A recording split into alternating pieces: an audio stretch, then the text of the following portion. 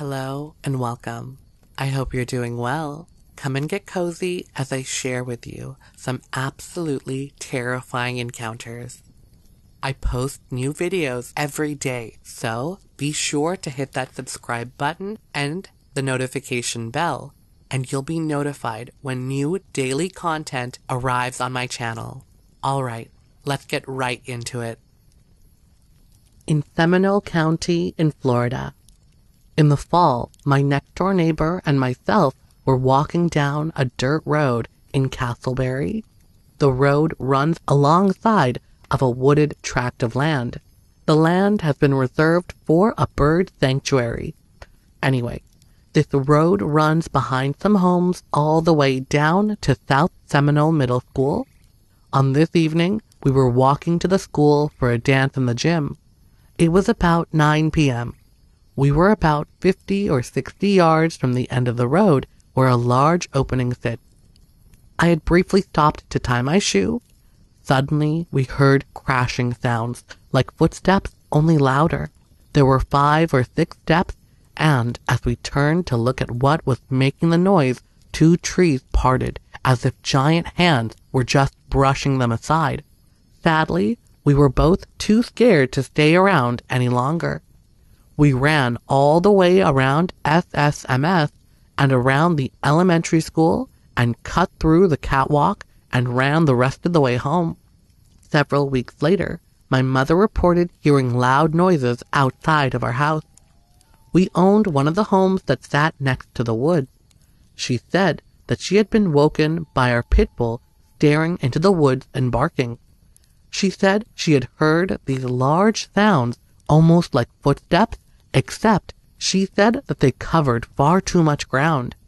She said she had heard 4 or 5 steps and the sound of wood breaking, and then a large thrashing sound as though it were shaking large bushes together. The next day, my mother, myself, and our neighbors went out into the woods to investigate. We found a large branch approximately 10 inches around that had been torn from a tree. And I do mean torn. This wasn't a cut or a branch that had been struck by lightning. This had been ripped from a tree. Anyway, we lived there for several more years, and although my friends and I spent a whole lot of our summer days and nights searching those woods for some kind of proof, none was ever found by us. I've been wondering for a long time if anyone in that area has experienced the same thing.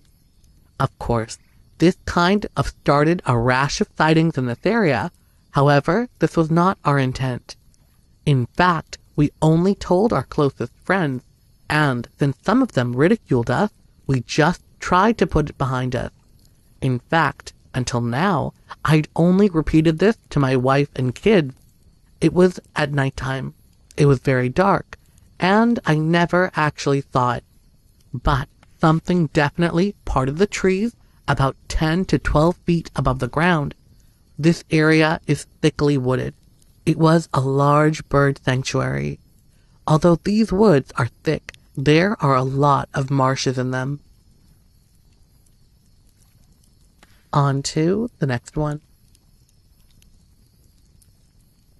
In Taylor County in Florida, during November-December deer hunting season, my stepfather took us hunting many times in the Snipes Island Grade, Econfina River area. His family had owned many acres of land in that area for years. We spent quite a bit of time in the area camping out, sleeping in makeshift lean-tos. Numerous times while being left alone, I can remember the eerie sensation like I were being watched and the hair standing up on the back of my neck. One evening, it all came to a climax. After a day of hunting, discussing how astounded we were as to how quiet it had been and how still the game was, there was no sound of crickets or nothing, not even a bird making a noise. There was one noise we did hear occasionally, which sounded like a hoot owl on steroids. We did discuss a very distinct odor, which smelled like a skunk or worse. My stepfather said it was just a wild hog or so he thought, and we made nothing of it. Hours later, I remember being awakened by my stepfather sitting up and screaming at something to go away.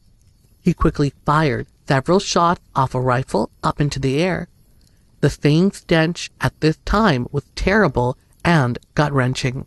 We could all hear a loud crashing noise as whatever it was ran off into the woods.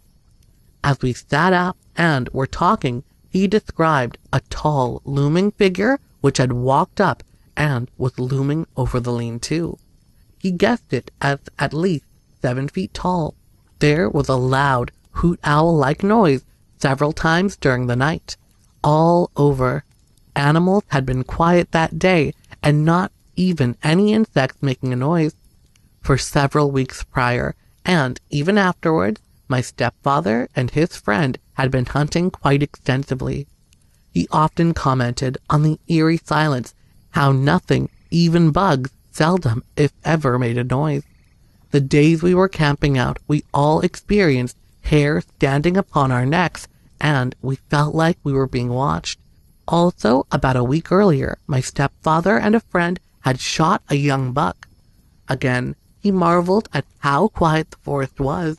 He marked the area the deer had fallen and went after his friend to help him retrieve it. Nowhere, when they returned, could they find the deer. A few months later, they were in the area and found the deer in an entirely different area.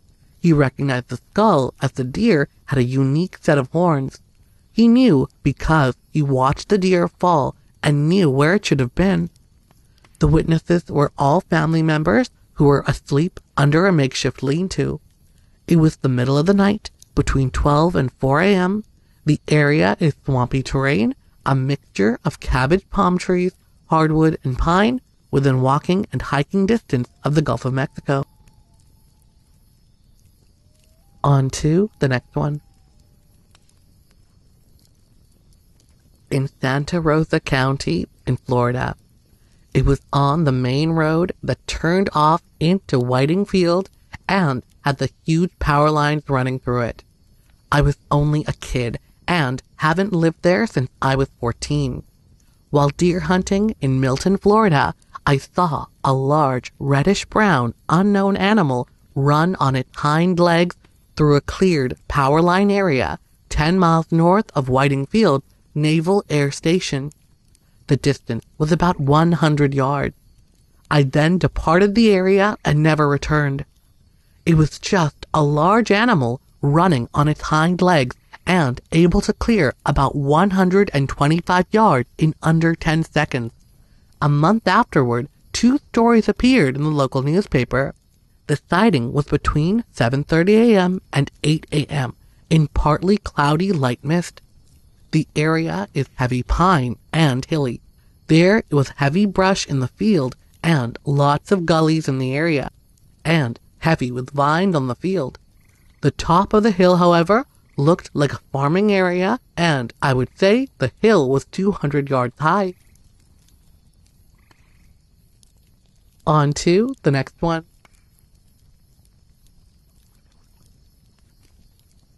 I grew up on a farm in southern Pennsylvania. My immediate family, including grandparents, aunts, and uncles, all lived adjacent to each other on this land. If you totaled all the land together, it came to overlook 100 acres, most of it wooded. The wooded parts were thick, with old hardwood like oak, maple, and various pines. Large streams and creeks cut through the land, which eventually spilled into a river close by. The land had abundant wildlife, like white-tailed deer, squirrel, fox, and the occasional wild turkey. Growing up, I spent many days hunting, mainly squirrel or deer. In fact, in my high school days, I'd often return home during squirrel season, which stretched from September through December, and get my rifle, either a Winchester Model 94 chambered for .22 caliber or a Ruger 77-22 bolt-action rifle. Both had nice scopes on them and were highly effective for taking the little tree rats. I would go out by myself sometimes, but also hunted with my cousins who lived close by. One afternoon in October, I went out alone. I was 16 at the time and needed to stretch my legs and think. The woods and hunting was a good place for that. As I hiked along, my mind was somewhere else. Being 16, I now had girls on the brain, and my thoughts were plagued by typical teenage drama. When I finally snapped out of my daze, I noticed I was in a part of the woods I'd never been to. I was surrounded by old-growth trees. Their trunks were easily 4 to 5 feet in diameter. The terrain around me had shifted from fairly flat to rolling hills that dove deep and narrow. I found myself standing atop these hills, looking down into the bottom of a hollow where a large grove of laurel sat thick and tall. I slowly made my way down and suddenly was overcome with a heavy feeling of dread and the uncomfortable sensation that I was being watched. This feeling was so heavy I froze and began to look around, expecting to see another person, but didn't. This fear kept growing to the point that I felt truly scared, like nothing I'd ever felt before. It was such an odd sensation, my head spun around. I looked left, then right, but saw nothing. However, I couldn't get this feeling to stop. Suddenly, I saw movement in the laurel, followed by the distinct sound of footfalls and branches snapping. I called out to whoever or whatever was in the laurel that I wasn't alone, hoping that would give whoever it was pause. It worked. The footfalls stopped, but my fear was still amplified. My hands gripped the Ruger 77-22 tightly, and out of an abundance of caution because of the fear that was racing through me, I raised the rifle and leveled it at the laurel. I again called out.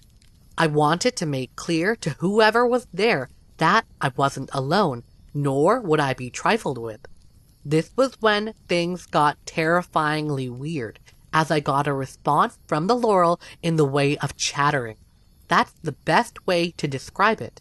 Over the years, I've wondered if it could be defined differently, but I can't. It legitimately sounded like something was chattering. I raised my rifle just above the laurel, and out of fear, I squeezed off around, hoping I'd strike fear in whatever was there. All I can say now is that it didn't work. In fact, the opposite happened. As all hell broke loose, the chattering became a distinct growl, followed by crashing. I could see the top of the bushes moving, and it was clearly coming towards me. I again called out that I wasn't alone by saying the names of my cousins. It didn't work. It kept crashing through the laurel and coming towards me. I didn't hesitate. I cycled the bolt of my rifle, chambered another .22 caliber round, and fired. This time, I didn't shoot over the laurel, but into it. I'm sure the hunters out there listening to this are cursing at me, as I had violated every basic firearm and hunting rule. Yes, I had fired at something I couldn't identify, but all I can say in my defense was I was 16 at the time, filled with pure terror, and literally felt like this was a life or death scenario. If you could have heard this thing, I challenge anyone with a rifle not to fire. My second shot didn't faze it. Whatever it was kept coming. Not willing to take a stand, I turned and ran up the slope. Now, I should mention that it was dusk and light was going fast, and by how far I'd gone, I wouldn't get back to my house until after dark. When I crested the top of the hill, I looked back and saw something hairy come out of the laurel and look up at me.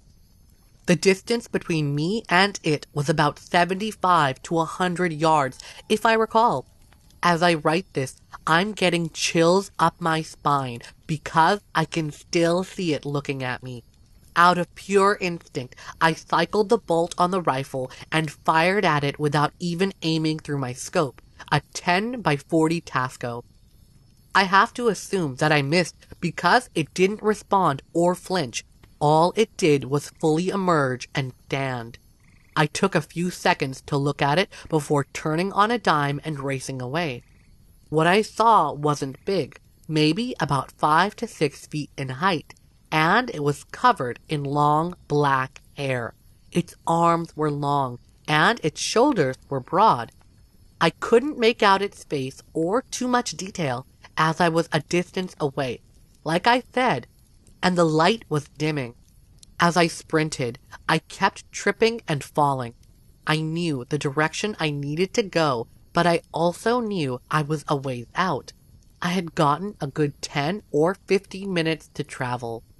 My heart was pumping, and all I could think was that I needed to get home or I might die out here. I suddenly heard heavy footfalls crashing behind me. This only intensified my desire to get home. I ran through low-hanging branches, cutting my face and hands as I went. I tried to jump over fallen trees, only to trip, my rifle taking a beating. The footfalls soon changed direction, and were now parallel to me. It had caught up, but didn't run me down. Instead, it was pacing me to my right. I didn't know what to think. I just knew I needed to get out of the woods and home.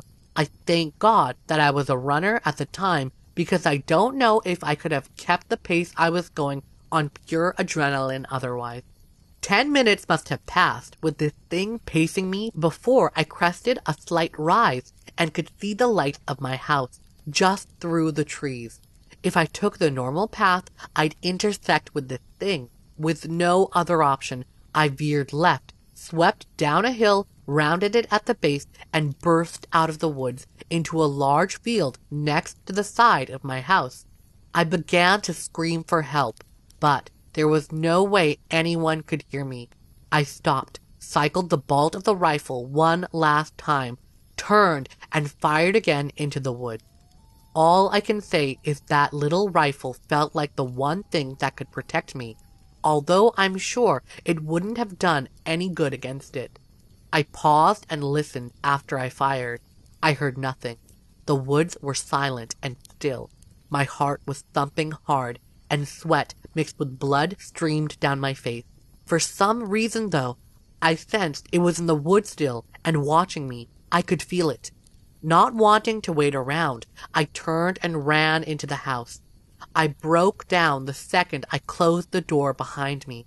My mom found me and saw my face was cut up and covered in blood, as were my hands. I was a total mess. Tears streamed down my face, and I kept blathering on about seeing a monster. She consoled me and cleaned up my cuts. She said that it was probably just a bear. I told her that it wasn't, although I'd never seen a bear in real life at this time. She then told me a story about a time something came to her house when she was growing up. Her childhood home was literally several hundred yards away and tore down a huge branch and caused a lot of damage. She was told back then by my grandfather that it was a bear too, although I now have my suspicions. My older brother overheard what I was saying to my mom. He went to the gun cabinet, grabbed a shotgun, and went out to see if he could find the thing. I encouraged him not to, and my mom forbade it, but he went out anyway. I couldn't just let him go, so I followed after, reloading my rifle's magazine. It was now pitch black out. We crossed the field to the edge of the woods. He hollered out some obscenities and fired the shotgun into the woods. I can only say now that this was his way of protecting and standing up for his little brother. We didn't hear a twig break, and after a few minutes of standing there, we went back inside. That night, I couldn't stop talking about it. My father was out of town, and I couldn't wait to tell him. That night, I found it hard to sleep, even though I was exhausted, not just from the run, but from the intense adrenaline dump I had. My dad came home and I told him. He laughed it off and, like my mom, said it was probably a black bear. My sister and oldest brother also thought it was a bear too. I then began to wonder if I had mistaken the identity of this thing and stopped bringing it up, as some in my family began to ridicule me. The one person who never doubted me was my grandmother. She'd lived on the farm for 50 years and proceeded to tell me stories about odd things she'd seen, shadows in the woods, and light. She questioned whether it really was a bear that had broken off the huge branch near their house years before. It felt good to have someone I trusted believe me. Even though I did have someone like her who didn't think I was crazy, I kept my story to myself, unless I was around company I thought I could share it with. I have to admit that my pragmatic self has wondered if I did see a bear and mistook it, but then I'll quickly push that aside, as I can still see that thing exiting the laurel and looking up at me as if it had a human shape. Even though it was at a distance, I don't recall ever seeing a snout. What I saw wasn't huge, wasn't the typical looking Bigfoot, but as I drift back to that day, my memory wants to say it looked chimp-like. It took me years to finally go back into the woods, but I never ventured into them without a firearm. I know some of you are saying that any type of rifle or pistol wouldn't have an effect, and that may be true, but that's also theoretical. I'll just say that I'd rather have something than nothing. Call it peace of mind. I'll never know for sure, nor will I ever be able to prove what I saw to anyone. I can only share with you that deep in the southern Pennsylvania woods lurks something that, if provoked, will chase after you and leave an indelible imprint on your life. On to the next story. It was early in October of 1984 when my hunting partner Murray and I entered one of our favorite areas, being the Cascade Mountains in the Wilderness Lakes region of Washington State. This is an area that is comprised of wilderness in the truest sense of the word. The advent of the quad has made life exponentially easier for big game hunters around the globe. It is generally our habit to take our quads in as close as we can into the areas in which we hunt, followed by setting up camp. Once we have established our base point, from there we can either hike or quad based on the lay of the land and what exactly we are aiming for as far as the hunt goes. Having made our way well into the forest, we linked up with a fire trail and followed it several miles further into the woods. When we came upon a suitable area for our encampment, we set up the tent just inside of the trees, under some large pines. I should also mention that both Murray and I had rifle scabbards lashed to our quads. They are the old Western design that is typically seen strapped to the saddle of a horse. These scabbards are closed on both ends, with a buckled cover on the stock end of each scabbard. We have found through the years that this is the best way to travel with your rifle, while keeping it protected from the elements in the mountains and woods. I would ask you to keep in mind as I proceed that at this point in time, all the Bigfoot shows that are seen today were not available, and most of the so-called information that is currently available via the internet and everything else was not out there either. Having arrived at this location early in the day, we took our packs and began to hike, scouting out the surrounding area. If my recollection is correct, it was just after we had stopped for a little lunch break when we began to hike into this valley and ran across what is commonly known today as a tree structure. In our combined days of hunting, both together and alone, neither of us ever set eyes on such a thing before. It was, in our opinion, a deliberately formed stacking of dead trees, one against the other, which formed a narrow, teepee-like structure. The other thing that both of us took note of was that the species of trees used to make this structure were not directly related to what was available in this location.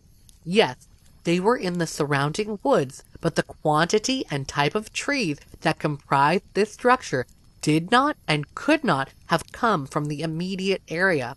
In other words, these 30 or 40 trees did not accidentally fall against each other. in some type of random or natural way. They had been placed here, with the question being, by whom or by what? As the day wore on, we had made our way back to camp, placing both our rifles into the scabbards on the quads.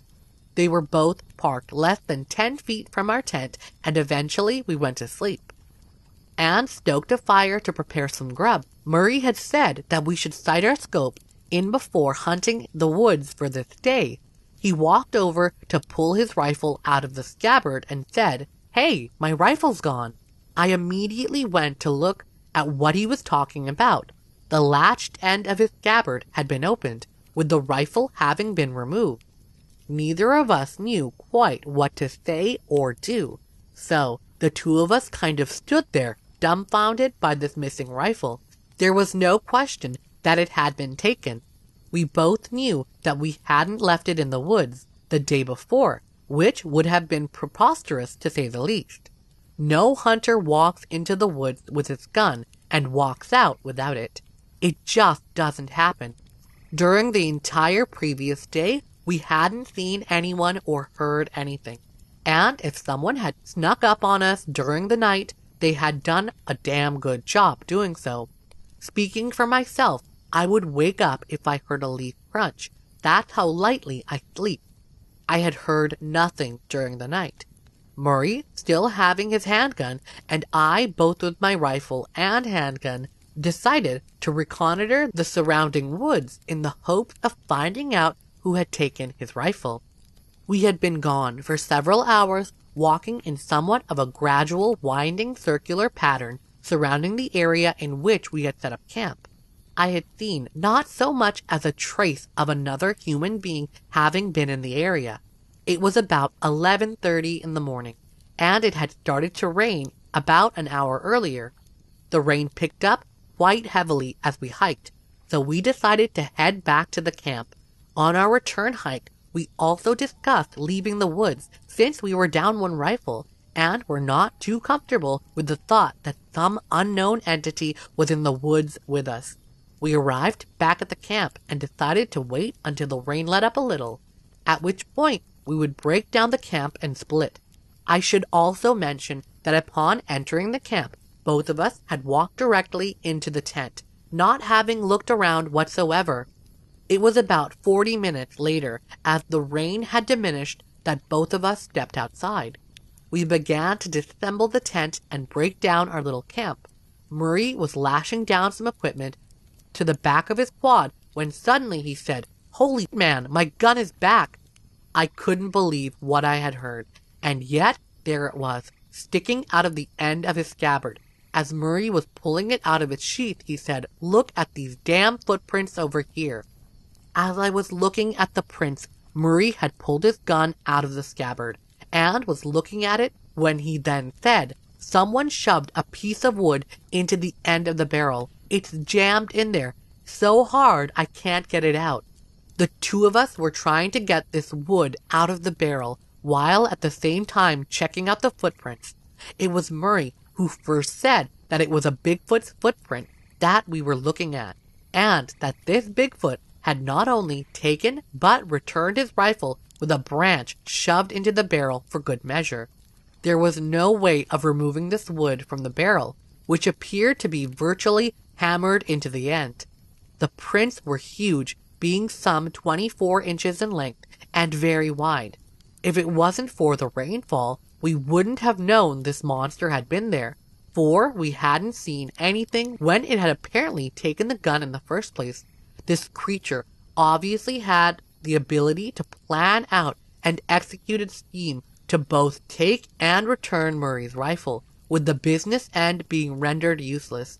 This also made it plain to us, at least by the evidence, that the Bigfoot knew what the gun did.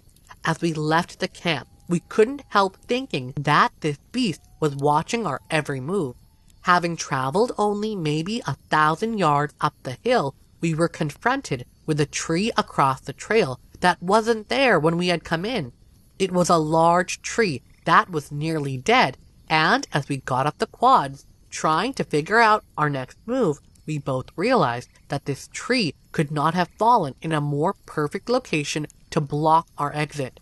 The woods on both ends of the tree were so tightly packed that we could see virtually no way of getting around it on either side with our quad.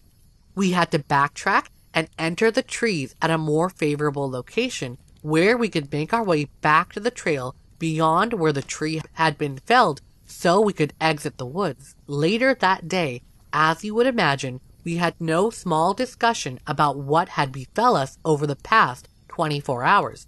Neither of us had ever entered that area of the state again, and with good reason. On to the next story.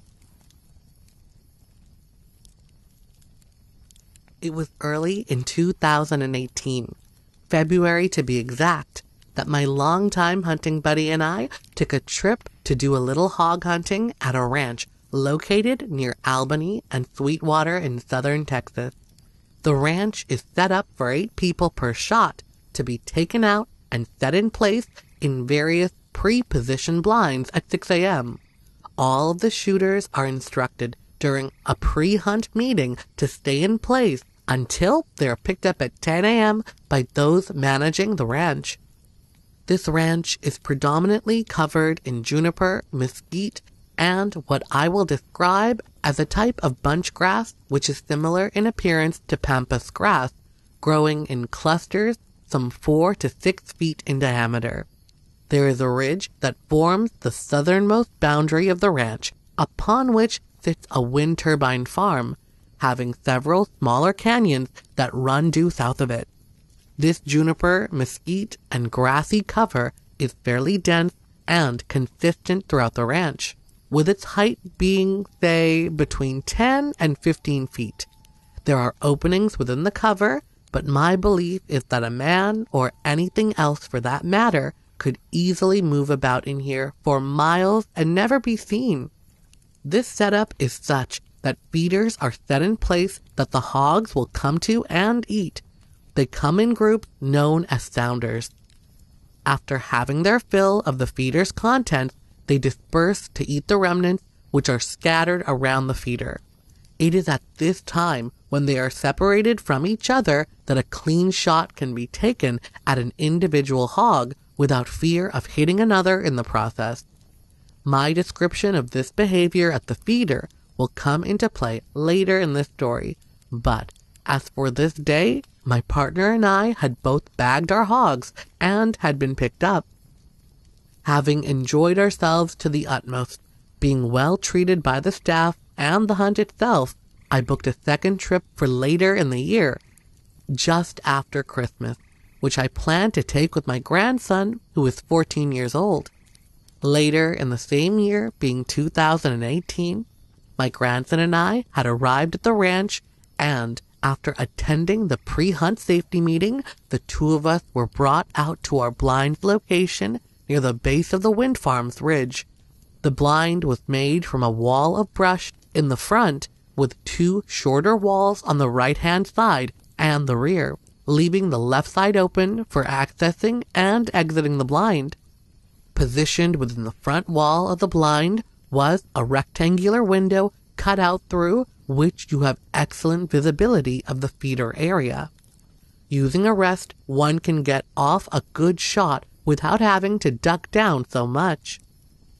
On this particular day, I believe there were more than likely 4 different sounders in the area. As the first sounder came into view, it was comprised mainly of smaller-sized pigs, and to be honest with you, they seemed a bit antsy, a behavior which is generally exhibited when a predator, such as a bobcat or a coyote, is in the area. After a short while, this sounder had wandered off. Moments later, my grandson and I began to hear what sounded like 2 people talking, coming down the access road, but what they were saying was unintelligible to our ears.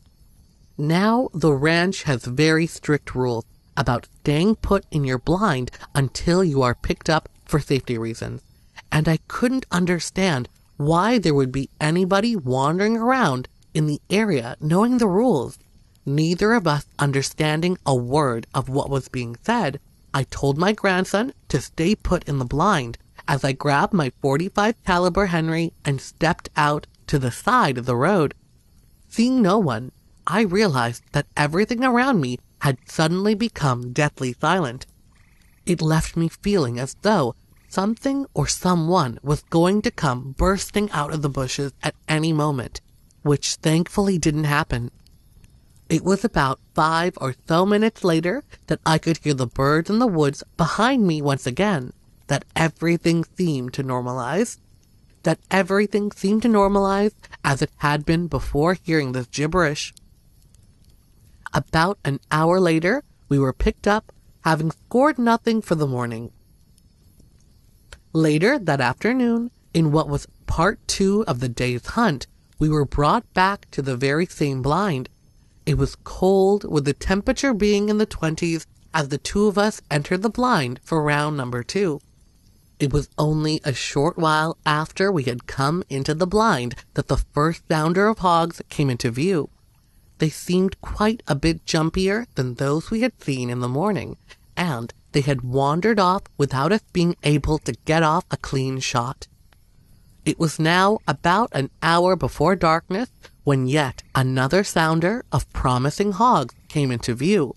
They were shoving and snapping at each other, as hogs tend to do when they are feeding, when suddenly from behind them I heard what I can only describe as a grunt, squeal, and cough all rolled into one. It was a very strange and most unusual sound, the likes of which I had never heard before. As soon as this sound had occurred, every pig in the sounder scattered, running in every direction into the surrounding brush. I told my grandson that this must have been a big old boar or sow, which these pigs wanted nothing to do with, and so they ran off. After this event, no more hogs had entered the area, and we were picked up. The following morning, my grandson, for whatever reason, had decided to spend the morning session in the ranch house, leaving me to go to the blind alone. There were 2 different sounders which came through rather quickly, but it was before there was any good light with which to see them. A short time later, a 3rd sounder had come through, and I noticed they were very skittish as well. Before they had a chance to move on, a nice 100-pound pig got clear of the group, and I decided to take it. My first shot was directed right at the head, which is what the ranch recommends to do of all the hunters. The hog dropped in its tracks as the rest of the sounders scattered. Suddenly, it stood to its feet, and I said to myself, "Holy cow, I missed it." I followed up immediately with a second salvo, and having jerked the trigger nervously, I missed the hog entirely. Now, the ranch has a strict 3-shell rule, which means you can only take 3 shells with you into the field on any given hunt, and I had already spent 2 of my 3. I knew I had but one chance left to get this right. I breathed deeply as the hog was quartering away from me, and I fired a shot right through the heart. I watched as the shot hit exactly where I had aimed, and the pig was down for the count. Since we were planning on returning to the spot that evening, I decided to let the pig lay where it was until I was picked up, because I didn't want to spread any additional human scent in the area. A dead pig doesn't seem to bother the others, whereas human scent will. That was my reasoning behind letting it be. As I sat, waiting and watching, about 30 minutes had passed, after which yet another sounder of pigs came in to feed. Their sizes were comparable to that of a German Shepherd type dog. A couple of them started rooting my pig, and it had no reaction whatsoever, which was proof enough that it was, in fact, dead. As they browsed around for a period of about 10 minutes or so, suddenly I heard that sound again which I had mentioned earlier. Every pig in the sounder came barreling at the blind, with me sitting in it with no ammo left. I sat against the opening with my legs blocking it, so that none of them could run inside as they ran full bore along both sides of the blind into the wood. There were about 30 hogs in the sounder, and they were gone in a matter of seconds. I sat, thinking to myself, wow, that was nuts. The commotion having ceased, I turned my head to look back out the blind's window, and my dead pig was gone. Immediately, I went outside to look for it. A short while later, the truck came to get me with 2 other hunters in it, and they began to assist me in the search. The 3 of us were very experienced in the tracking down and retrieval of game. We formed a 100-yard perimeter around the feeder, scouring the area for the missing pig. It was about 60 yards or so from the feeder, where I came upon numerous bones from a variety of pigs, including 6 skulls. The first thing that I took note of was that none of these skulls were damaged, which was very odd, in that the ranch recommends headshots as being the preferred method of taking a hog. None of these had a single bullet hole in them. One of the skulls was the size of a house cat, while another was the size of a large mature boar, and they were strewn around as though the bones were being thrown away as they were eaten. No hunter would have taken a pig the size of a house cat. We found no tracks other than those of the pigs, but I did notice on some of the clumps of grass impressions which had been made, which were fairly long and wide. My first inclination was that of them being pig beds, but I then changed my mind about that, thinking that it was as though something had been stepping from clump to clump. Between the 3 of us, we hadn't found the pig, so we returned to the feeder site. Based on the amount of blood, there had definitely been a kill shot, and yet there was absolutely no sign of drag marks or blood trails whatsoever.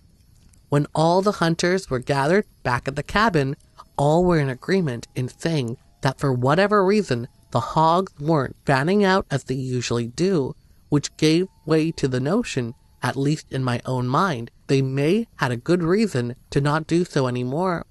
I know that something took that pig, and whatever it was, had to be able to pick it up and get away quickly. Only one critter comes to mind that has the ability to do so, as well as talk in gibberish. Bigfoot. On to the next one. Apache. Mostly, but not limited to, Arizona, New Mexico, and some of the surrounding areas. An old story of Bigfoot Sasquatch in Arizona goes back to a story from 1903 that was also reported in the Arizona Republican newspaper. In this account, an eyewitness made an observation to an all-white-haired Bigfoot-like being that was seen drinking the blood from 2 cougars it had killed. This is one of the only documented cases that I've ever heard about where a Sasquatch killed and ate another known predator. Apache lore seems to also suggest that these creatures are cannibals, described as warlike and, at times, even coming out at night to feed on the desert Apache. This is also vaguely similar to the neighboring Anasazi First Nation pictographs, which depict stickmen that would reach into dwellings with long arms to steal Anasazi babies at night. The Anasazi may have had no idea that the creatures which they had depicted on stone-painted pictographs could actually be the one and the same Bigfoot or Sasquatch. This probably again points towards the super elusiveness of these creatures, which in some cases aren't even clearly made suspect, even though the long arms from Anasazi pictographs are also quite often noted in many of the more modern-day Bigfoot and Sasquatch observations made by eyewitnesses. Some old Apache stories of what seems to be a similarly described Bigfoot Sasquatch are retold in Morris Edward Opler's 1942 book titled Myths and Tales of the Apache Indians. One story titled The Birth of Child of the Water and the Slaying of the Monsters, in which there are depictions of a giant who is described as a bully from the beginning of human existence. The story describes the following. Long ago, there were monsters on Earth. One of them was a giant. This giant killed human beings. A footnote at the bottom of the page gives a further description as follows. A monster of great size, usually described as shaped like a man, and ordinarily carrying a knife and a basket in which to put his victims. In the beginning, the giant made it very difficult for the first people because it stole a majority of their wild game meat, which they had hunted. As the story from the book mentions, Giant stole all the meat. Giant was also a menace to children, as the story notes. The giant came nearly every day looking for children. Giant is easily fooled quite a few times. A way of life, as the story suggests, by a mother who is trying to raise her child by always keeping the baby hidden from the giant. Her husband, described to be the first hunter, is continually killing deer, yet he's coming home without any meat because the giant steals it from him. As the child of the couple, described to be the first child, who grows up to become a young man, gets tired of the giant who steals all the meat, he boldly exclaims, "You are not going to eat the meat this time." Giant boldly exclaims back, "If you don't stop that, I'll eat you right here." The young man then boldly says back to the giant, "You are not going to make excrement out of our meat anymore." When the giant asks the young man how he'll fight him, the boy pulls out an arrow, which he then displays to the giant, object showing as a bluff. When the giant is then asked by the young man, "Where are your weapons?" the story says, the giant pointed to 4 great pine logs and said, "There are my weapons." The two then agree to have a shooting contest, allowing 4 shots each, in which the giant hurls a log each time. As the story notes, it looked as if the giant was helped by thunder, for every time the arrow flew, thunder was heard. Could this be yet another observation to the weather-changing ability of Bigfoot or Sasquatch, this time on behalf of the Apache? Luckily, the young man wasn't hit by a single log, and then it was his turn to shoot 4 arrows at the giant. Yet, as the story mentions, the giant stood ready. He had 4 plates of rock for coats over him. The giant is once again fooled by the young man, who then requests that the giant stand on his hands and knees.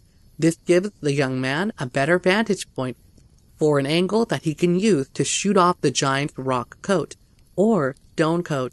The young man shoots off a layer of the giant's rock coat with each shot, until eventually there is only 1 rock coat left, and the young man has only 1 shot remaining. The story then notes the young man's success in finishing off the giant. The 4th shot went right into his heart. Then the giant began to fall. He went over 4 small hills when he was falling, and you can see the piles of white flint there today. It seems fascinating that the Apache, Navajo, Zuni, Pueblo, and Anasazi all have stories with suggestions of how their tribal members may have been bullied, hunted, killed, and even eaten by what seems to be similarly described as Bigfoot and Sasquatch. One might also find it interesting that these separate tribes all existed in some of the same areas and at separate intervals in some cases, as was the case of the Fremont, followed by the Anasazi, who had also disappeared before some of the above-mentioned tribes came about in much of the same area. This adds even more credibility to these stories. Pictographs and legends of these various tribes of the desert, southwestern Native American tribes, were also feeding vast surplus populations, like the Anasazi and the Pueblo, who also lived in cities of stone houses, and probably weren't leaving enough resources to feed on for a giant like Sasquatch, especially in desert surroundings where resources might already be scarce, like that of Arizona and New Mexico. It should also be known that the Apache moved seasonally with the antelope, elk, deer, and buffalo, which they would also hunt. Bigfoot in Native American stories, as well as more modern-day observation, also hunt these prey animals for food. What might occur if Bigfoot or Sasquatch couldn't acquire enough meat due to hunters who may have been doing a lot of surplus killing. Might it be a similar pattern to chimps eating monkeys over food sources, which might already be scarce? In another story called Stories of the Giant, two women play dead and escape the giant. The giant used to kill people. There were two women hunting for wild berries. The giant came along. They saw that they couldn't get away, but they knew that he wouldn't eat anything dead that he had not killed himself. So they took off their clothes and played dead. Giant came along and saw them. He took a stick and poked at them. He played for a while, then got tired and left them. When he was gone, they got up and ran away. It's quite interesting how the giant had been poking at the women with a stick while they were playing dead. This seems to be a similar shared characteristic to some of the curious nature of other primates, most notably the gorilla, which sometimes uses a stick to touch another object. In another story, the conquest for daylight makes the observation of birds, which are, as we all know, only out during the daytime. In the story, they are playing a game against all of the other animals for daylight hours instead of an endless nighttime, as the animals would have it. The story also notes, in those days, there was a great monster, a giant on the animal side. It's interesting how in this Apache story, the giant is somehow closely associated with all of the other animals, where in European folklore, giants are usually depicted as more closely associated with humans. As the game is being played all throughout the night until daybreak, a wren then sings, "Daybreak is coming." This greatly upsets the giant, as the story then notes. This made the giant so angry that he took a stick from the fire and pushed it right into the wren. "Keep still, there isn't going to be any daylight," he said as he jabbed the bird. That is why Wren has a black mark on his head now.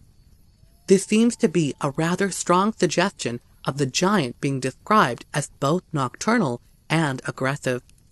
As the sun continues to rise, almost all of the other nocturnal animals leave, and the giant begins to leave as he exclaims, "I'm too heavy, I can't walk very fast, I'm going to leave now."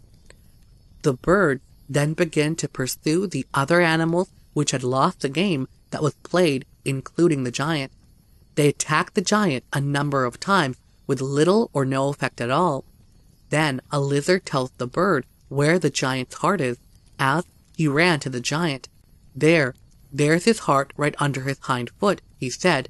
This little lizard shot the giant right under his hind foot, and the monster fell. Could this be another indication to a soft spot being described on this creature's body? The story then mentions this place where they played is in Arizona. They call it Mescal Mountain. It is a holy mountain. The footnote at the bottom of the page reads, the information identified this as the Mogollon Mountains. According to David Hatcher Childress in his book, Yetis, Sasquatch, and Hairy Giants, a current non-tribal name given to Sasquatch and Bigfoot in the same Mogollon Mountains region of Arizona is the Mogollon Monster. According to Childress, the Apache have also had a number of eyewitness sightings from some of their reservation areas in more recent times. Apache National Police also have a number of recent sightings reported on record. For the most part, it seems that the Apache like to keep Bigfoot and Sasquatch a secret within their tribal community. This is probably the reason that it seems so difficult in finding some of their stories on the subject matter. The Apache description of strange beings they call Gahi, these are described to be very secretive, unknown people which actually live in the mountain.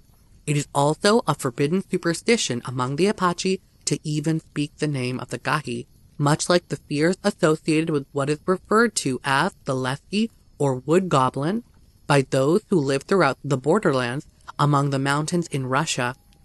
Another informant averred that it is dangerous to even tell stories of the Gahi, and to decrease the hazard, ceremonial names such as mountain people are introduced into the tales in which they appear.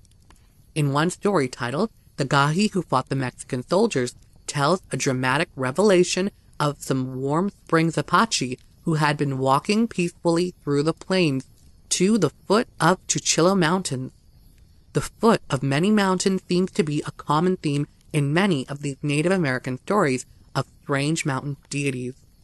The story then notes, as quoted, that the Mexican cavalry came after them. The Apache were carrying no weapons at all, as they were trying to make an escape, yet, as the story mentions, the soldiers had guns and could kill from a distance. One man who was away from the others, running toward the mountain, prayed for help from the Gahi. The Gahi came out from the mountain, many of them. They surrounded the soldiers. They opened a cave in the rocks and with their swords drove the soldiers into the cave. Then they shut the door again, and not one of the soldiers ever got out. They say there are shoes piled up at the mouth of the cave, yet to show where the soldiers were driven in. A detail in a footnote at the bottom of the page reads the following, that the Gahi are notified of the plight of the Apache by wind, who acts as a messenger for them.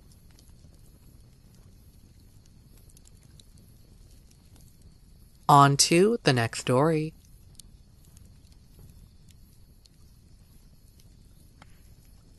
To this day, I can't say for certain exactly what it was, but I know it had bitter, evil intentions. I've been born and raised close to around Ann Arbor in Michigan.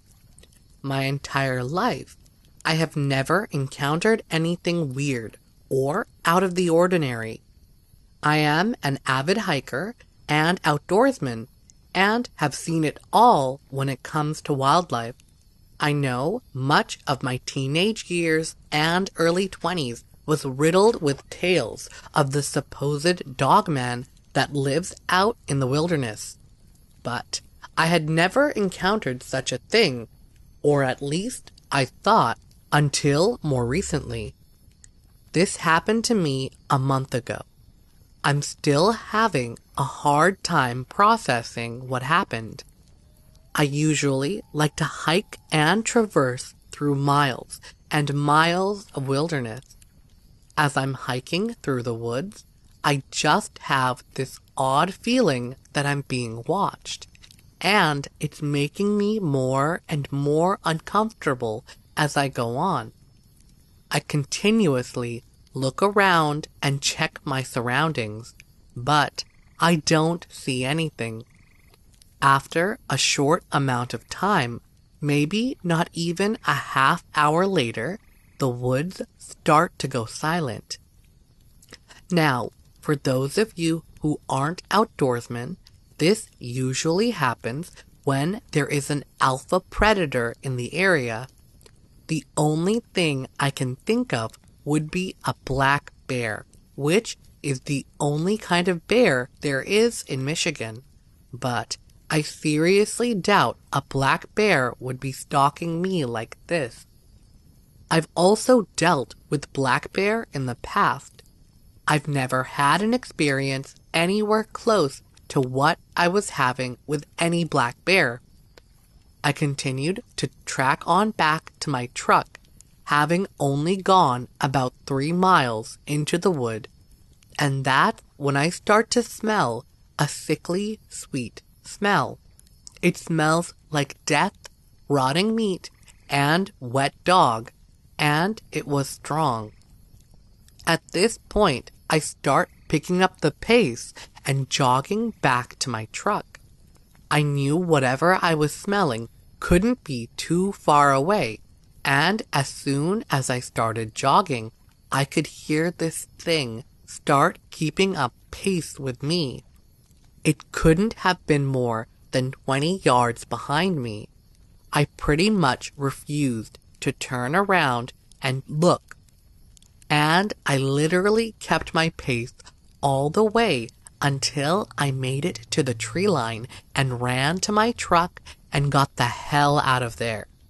What's weird and also scares me at that same time is that whenever this was, I'm sure it could have easily gotten me and taken me out, but it didn't. It just kept pace with me, like it was trying to shoo me off its territory. It's really going to affect everything now from the way I hike to where I hike. I guess there are just some things in the wilderness we were never meant to discover. On to the next story. The story I'm about to tell happened when I was 15 years old. It was shocking and so terrifying that it changed my life forever, and the memory of it still lives in me as if it happened just yesterday. It was the 3rd week of August, 1985. School would be starting soon, and I was training for a 10K race that was held every year for a festival in town. I remember it was a hot August day with the temperatures pushing close to 100 degrees. I was supposed to run 5 miles, but due to the high temperatures, I put off my run until evening. Running at night wasn't a big deal to me. I grew up on a farm in the country and wasn't scared of the dark. Often during my childhood, I ran around at night, racing through cornfields, playing hide and seek, you name it. I was outside no matter the hour. So the concept of going for a long run down a country road in the dark wasn't something I was fearful of. I had my route planned. I'd leave my house, run down the ditch of State Route 4 for about 300 yards until I reached Temple Road, which dead-ended into it. From there, I'd run down Temple Road until it intersected with State Route 98. This was the halfway mark, so from there the plan was to turn around and just come back. Night came, and it was around 10 o'clock, and I headed out. There was enough moonlight to see, but it definitely wasn't a full moon. I got to the halfway mark at State Route 98, turned around, and started heading back. There wasn't much along Temple Road, just cornfields on one side and soybeans on the other, with small pockets of trees dotting the landscape and only a couple of farmhouses along the stretch of the road back then. I was more than halfway done my run, and it was going great. I was closing in on a crossroad, which meant I was only about a mile out from Route 4. On my left, there was a pocket of trees, then the crossroads, which was Flickinger Road, and on the other side of that, a cornfield that stretched a mile all the way to Route 4. On my right, just after the crossroad, was a field of soybeans, which too stretched out a mile. It was at the wooded area where I sensed something was wrong. I don't know how to say it, but I just felt like something was off. It was enough of a feeling that I stopped running. The warm evening air felt a bit cool against my hot skin, and as I stood, taking in deep breaths and looking around, I couldn't shake the feeling that I wasn't alone.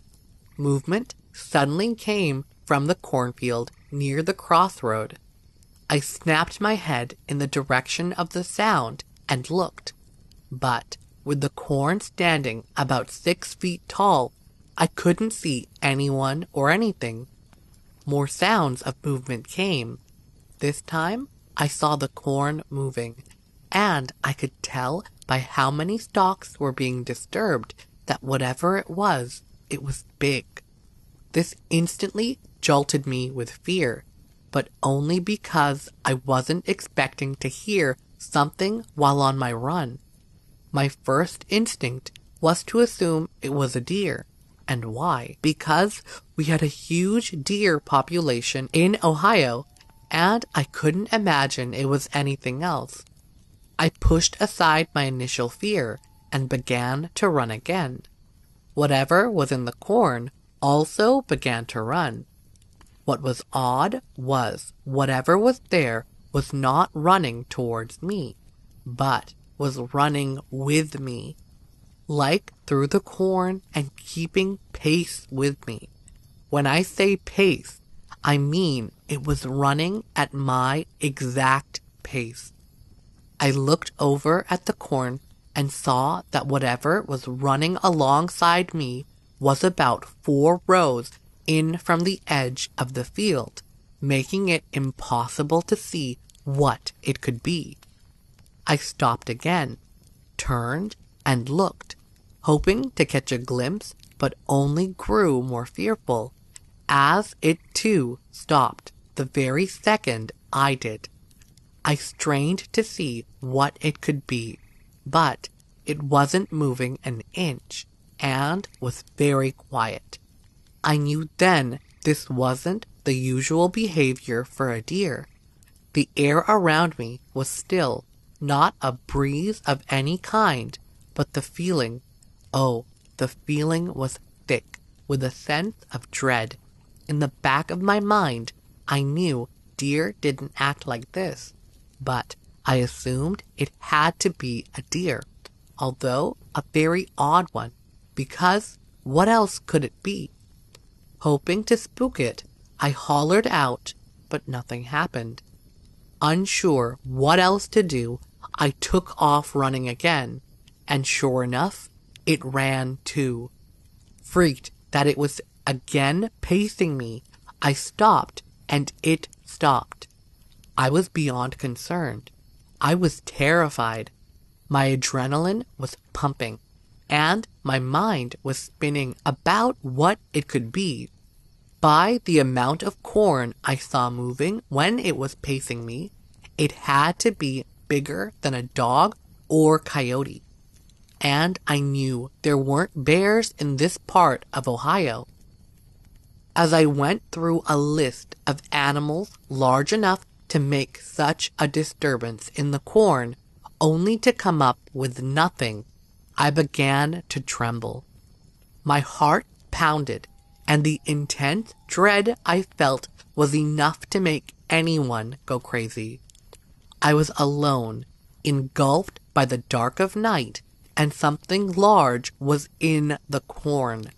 I didn't know what it was or what was going on, but I did know that I wanted to get as far away from it as I could. I knew that I had 3/4 of a mile to go until I got to Route 4, and then a short few hundred yards to my house beyond that. I didn't know what else to do except keep running. But if I did, whatever it was would only keep pacing me. This meant I needed to change it up. I needed to not just run. I needed to run as fast as I could. I had to give it all I had.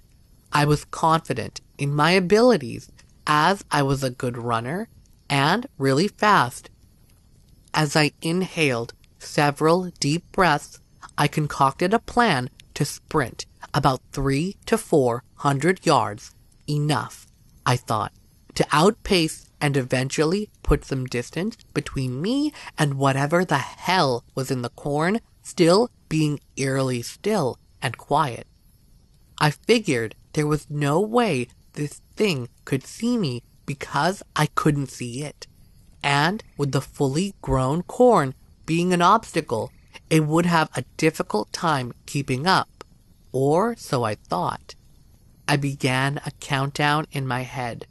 As I ticked down, I readied myself for what felt at that moment like the run of my life. I bent slightly at the hip, leaned in, and tensed my body.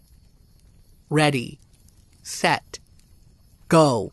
I took off like I was being shot from a cannon. For a split second, I felt like I'd be able to outrun this thing. But then I heard it. Like the 2 other times, it was pacing me. Whatever this damn thing was, it was keeping up with me, even though it had to blast through the corn to do so. I dug deeper and pushed harder.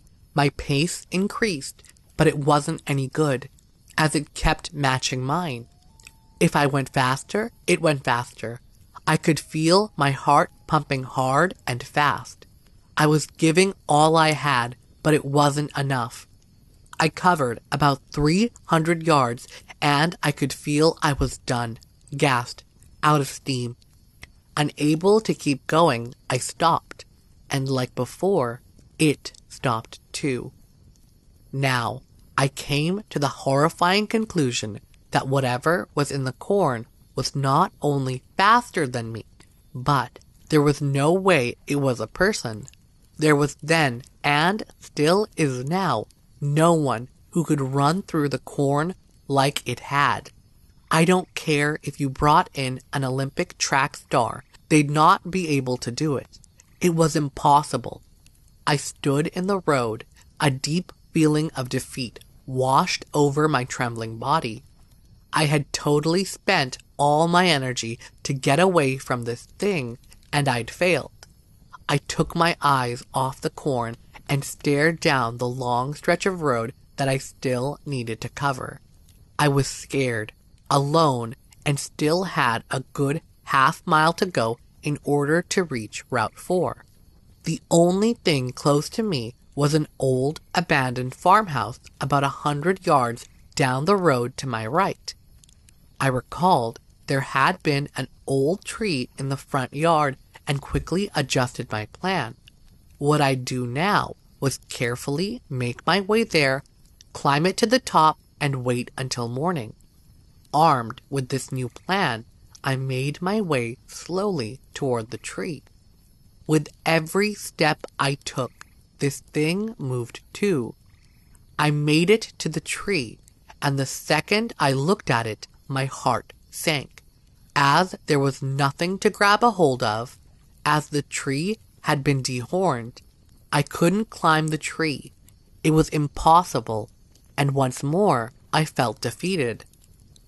As I stood staring at the tree, a terrifying realization came to me. Even if I made it the next half-mile to Route 4, I'd have to turn left and possibly cross paths with whatever was there. I imagined making the turn, and it, whatever it was, would come out and get me. I immediately pushed the fear out of my mind and focused on what I'd do next. I wasn't done yet. I wasn't going to just give up. I needed to keep going. But with going left not an option, I decided I needed to go right, and that's when it hit me. My good friend lived off Route 4, but in the opposite direction, which meant all I needed to do was make it to Route 4, turn right, and race down about 150 yards. I thought about making a run for his house across the soybeans, but quickly dismissed the idea, as I feared I'd get tangled up in the soybean plants. No, I needed to keep pressing forward down Temple Road, but this time I'd go slow to conserve my energy for what I hope would be my grand finale, a 150-yard sprint to my buddy's house. Not wasting another second in thought, I pivoted and began my long march toward the intersection of Route 4. Each step I took was matched by the thing in the corn. In my mind, a flurry of questions were flying around. Is this thing baiting me? Is it stalking me? Is it just messing with me? I didn't know what to think. All I knew was it still hadn't come out. But that fact didn't give me peace of mind because at any moment it could. And there was not a doubt in my mind that if it did, I'd be dead. Route 4 came into view as a car barreled down it. The headlights illuminated the area for a brief moment. I readied myself for what I knew would be the run of my life, literally. More questions entered my already troubled mind. Would I look over my shoulder and see it? Did I want to look over my shoulder? Would it give chase? What was it?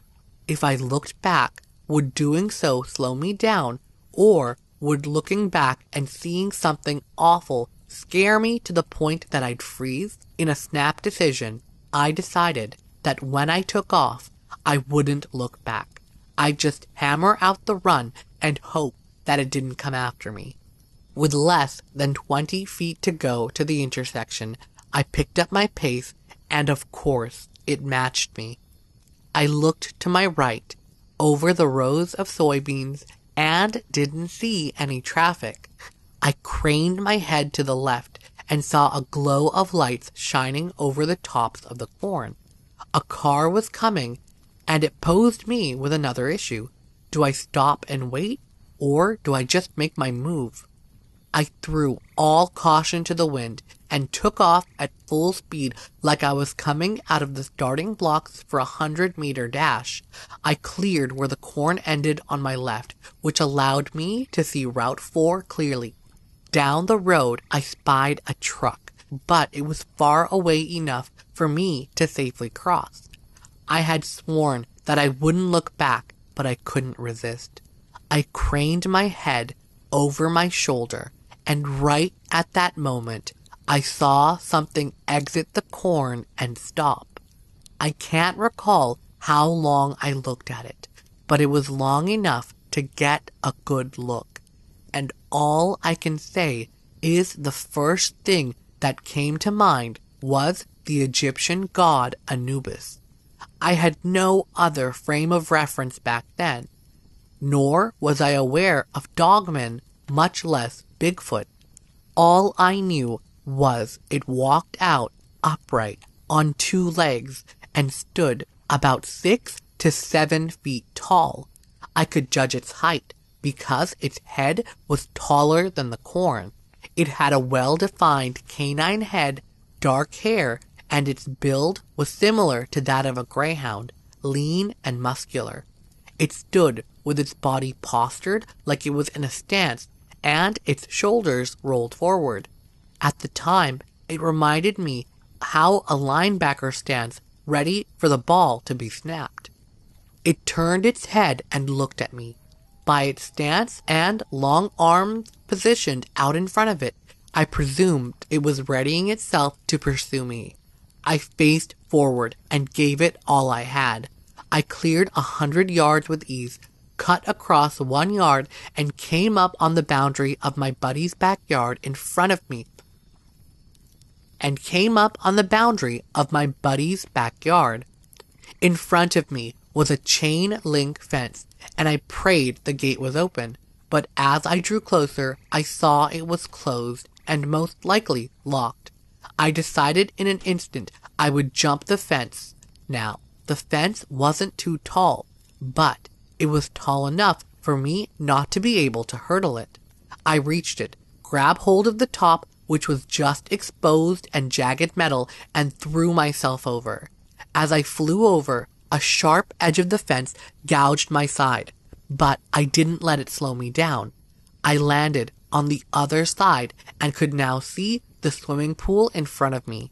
I made a split-second decision and dove in, not thinking it was the shallow end. My chest hit the bottom and I slid down to the deep end, which was about 10 feet. I rolled onto my back, exhaled all my air, pinched my nose, and looked up. I lay there, my body screaming with pain as my eyes darted around, looking for it to walk up and stare down on me in the pool. What must have been 30 seconds went by. Nothing showed up. No towering figure, no shadows cast down on me in the pool. Had I made it? Did it not follow me? Unable to hold my breath any longer, I swam to the surface, quickly looked around, but didn't see it anywhere. I swam to the edge and crawled out. Frantic, I raced to the back sliding door of the house. I didn't know if it was locked or not. I grabbed the handle and pulled. The door flew open. I stepped through the vertical blinds that had been closed for privacy and into the house. What I didn't know was his parents were out of town, and what he wasn't expecting was anyone to suddenly appear, yet here I was. My buddy jumped from his chair when I entered the living room. He wasn't just shocked to see me, he was also a bit embarrassed, as he'd been watching the Playboy channel. He peppered me with many questions, all of which I answered as best I could between heavy breaths. I finally regained my composure and told him what had happened and what I'd seen. At first, he doubted me, assuming I'd seen something like a deer. I wouldn't waver. I knew what I'd seen. I knew what had just happened. Eventually, he came around, and when he did, he too became scared. After agreeing for me to stay the night, we locked all the doors and turned the lights out. The rest of the evening was spent walking around his house and peering out of the windows, half expecting to see the dogman lurking about outside. The morning came and brought a sense of calm and relief. I had survived whatever that was I had seen, and I couldn't be happier. My buddy took me home, and I immediately told my father what had occurred. I didn't know what to expect from him, but he quickly dismissed my story. He told me that because I had gotten spooked, that my mind had played tricks on me. Like I did with my buddy, I stood my ground and told him I knew what I had seen and that I hadn't imagined it. What's interesting, though, about my dad was that after my encounter, he never went outside at night without tucking a .38 caliber pistol into the back of his pants. That told me all I needed to know. He did believe me, but by admitting it, he probably thought it would have scared me more than I already was. I chalked up his dismissal as a way of him protecting me. Much time has separated me from that night, but the fear, that still remains in many ways. I've never run that stretch of road since, even during the daytime. I've also never ran again at night anywhere.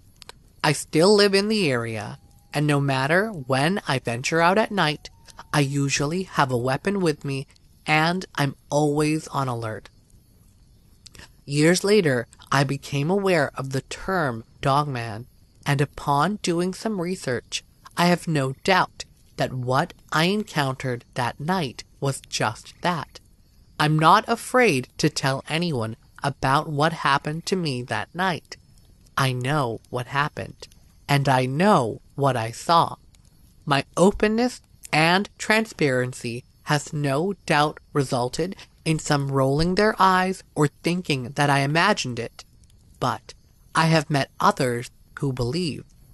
These believers have showered me with their theories of that night. Some say that a dogman has the traits of a canine, those being that they run and hunt in a pack. They pointed out that maybe the one that paced me was simply driving me to the others that were waiting. This thought has, and still, sends chills down my spine. What if I had decided to make a run for my house? Would the one that exited the corn have given chase, or were there others just on the other side of the road in the cornfield? I'll never know, but it gives me pause.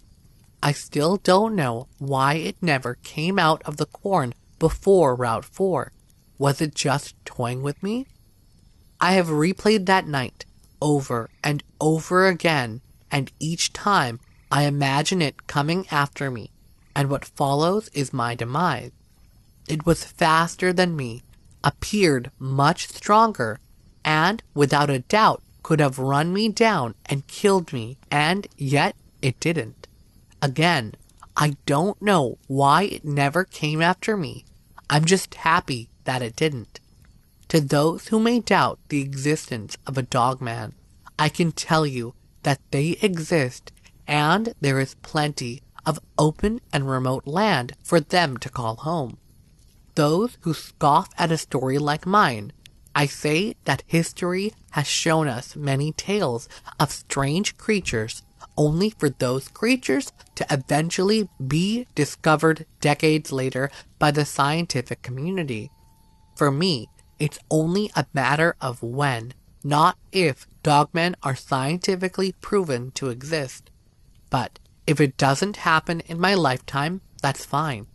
I know what I experienced that night, and I know what I saw, as it seared into my memory. So, as a warning to those of you who are listening, dogmen are out there. And if you're ever thinking of running late at night on Temple Road, don't. I hope you enjoyed those encounters, and if you did, be sure to hit that like button, leave a comment, and subscribe. I post new content every single day, so be sure to hit that notification bell, and you'll be notified exactly when that new content arrives on my channel. Again, thank you so much, and until next time, bye!